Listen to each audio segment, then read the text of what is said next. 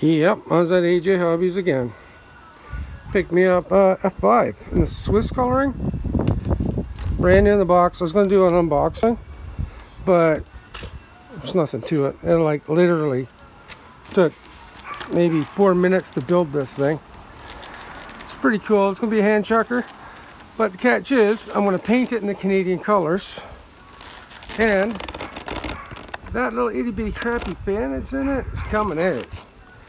Like my E-Flight F-16, it's dead. It's got like 300 flights on it. The body's just destroyed.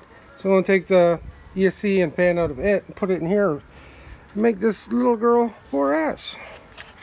See what she can do. This is the FMS F-5 Swiss edition. It's pretty cool.